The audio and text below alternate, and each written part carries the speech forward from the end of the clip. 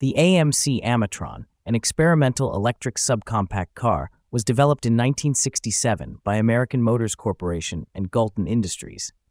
This innovative vehicle featured advanced technologies such as regenerative braking and cutting-edge battery designs, offering a 150-mile range on a single charge.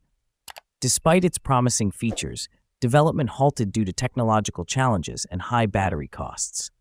The Amitron's development was driven by the Electric Vehicle Development Act of 1966 and amendments to the Clean Air Act of 1963, which funded electric car research to combat air pollution from automobile emissions. AMC partnered with Gulton Industries to develop the battery and power handling electronics. The car used two types of batteries, lithium-nickel-fluoride for primary power and nickel-cadmium for higher power peaks.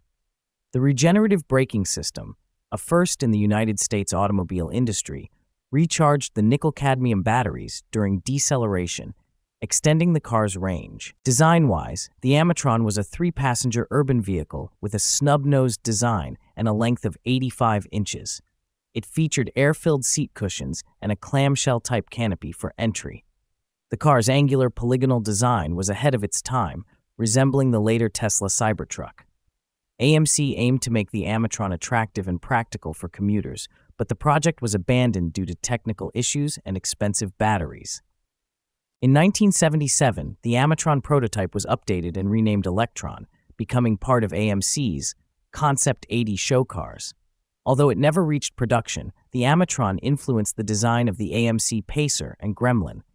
AMC continued electric vehicle development with the Jeep DJ5E, known as the Electruck, which also featured regenerative braking. Recently, a forgotten Amitron prototype was discovered in a barn. Purchased for $1 by Chuck Mashigan, head of the AMC design studio, the car was kept on display until his passing. The vehicle, found in good condition with original tires and paintwork, is now planned for restoration and potential display at United States car shows, preserving a piece of automotive history. The Amitron's legacy includes pioneering technologies that became industry standards decades later.